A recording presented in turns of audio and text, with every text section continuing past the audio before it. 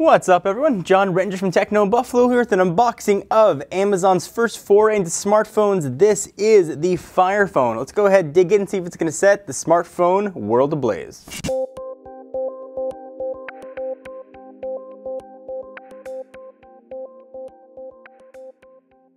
So here is the box for the Fire Phone, looking quite diminutive.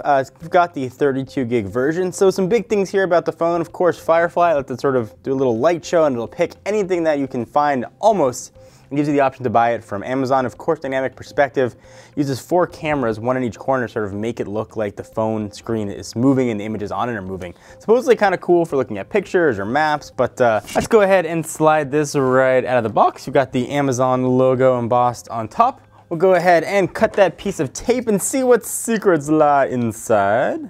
Boom, that was my dramatic tape cutting. I'm really excited to take a look at this device. I love the Kindles and hopefully this will keep that awesome trend going.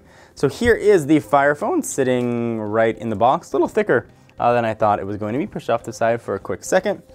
Getting to know your Fire Phone, that in a different language. I believe that was Spanish. What other accessories we're going to have? They are a very exciting charge and syncing cable. It is micro USB, so pretty standard there. Accessory-wise, we are going to have a wall wart. Last but definitely not least, we've got a pair of headphones. You guys always say I never take a look at the headphones. Let's go ahead and do that real quickly. These are supposedly have all kinds of crazy non-tangly things to them. Haha, they did not tangle at all. And there's a little bit of magnetism in them so you can keep them together to make sure you don't lose them, and they do stick together. So there are those headphones, inline mic built in with volume control. But that is all fine and good, but that is not the reason you were here. The reason is to check out this guy and its crazy dynamic perspective. Let's go ahead and peel off all the plastic here. Boom, turn on. Well, the back feels and looks very similar to the Nexus 4, sort of that glass type back to it. And the phone looks like a typical Android phone. It's got a bit of a longer profile and you can certainly see those 4 cameras. It looks unique. All right, so go ahead and power this sucker on. I should mention this is also gonna come with a year of Prime. While it's powering on, I'll do a quick hardware tour and then I'll walk you through everything that the phone has. On the left-hand side, you've got a volume rocker up and down. I believe that is a dedicated camera. It can also be used for a Firefly button.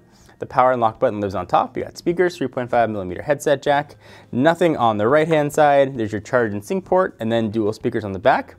And there you've got your camera. It's a 13 megapixel camera. On the front, in addition to the 4 cameras on the side, you've got a 2.1 megapixel shooter up front. From specs, you're looking at a 4.7 inch screen here at the 1280 by 720 screen. If you can do a quick math, that's a 312 ppi. In case you're wondering, it's an IPS LCD display. It's running a forked version of Android, but it's Fire OS 3.5.0 at launch, and pretty beastly processor with a 2.2 gigahertz Snapdragon 800, which means it's got quad core. 2 gigs of RAM are inside of here. No external storage, but you can get it in 32 or 64. 802.11 ABGNN, Bluetooth 3.0, no 4.0 here, and the battery is a non-removable 2400 milliamp hours, and it does have NFC here as well. It'll be shipping to folks who ordered or want to pre-order on July 25th. It's going to cost you anywhere from $0 to $650, depending on whether or not you get a contract or buy a totally contract-free. Again, this is meant for AT&T. Let me go ahead and go through the whole setup process. We'll come right back in just a minute. So we've got the phone all booted up here, and it looks nothing like the Android OS it's based on. It's a totally forked version. It's got its own app store, and really is hardly even recognizable as Android. So you've got your home screen here. You can swipe through, and you can see all the different apps that you've got, and access sort of different options for each of them. So here's some games, you can see puzzles and all kinds of other stuff here. If you go to Amazon Video, you can see what's available right there, or jump right into the application. There we go. And you can see it's broken up into apps, web, game, video, music, books, and the rest of that stuff right there. If you go into apps, you think you're gonna view your app drawer, but actually what you get is the App Store. If you swipe again from the side, you can go ahead and view My Apps and see what's going to come installed. And again, all the stuff that you would expect is going to be here. Of course, you've got the Kindle, Amazon Music, Shop Amazon is featured very prominently in Firefly, which I promise we will talk about in a few moments. So go ahead and hit the physical home button down here and go back. We swipe from the other side. That's where you get sort of widgets and quick notifications will show up right there as well. And if you swipe down from the top, You get sort of an Android-esque way to quick view settings and jump into brightness and that kind of stuff, and also access Mayday, which this has. And supposedly say they can connect within about 15 to 20 seconds, so really fast. So as I move this phone, you might notice some things are happening. The icons are kind of moving. Look at the top right there. You don't know if we have a SIM card, you don't know what time it is, but if you move the phone a little bit, it shows up, which is crazy to see. But the best way I can show you dynamic perspective, I think, is to jump into maps. Let's go ahead and pick, I think I'd pick San Francisco here.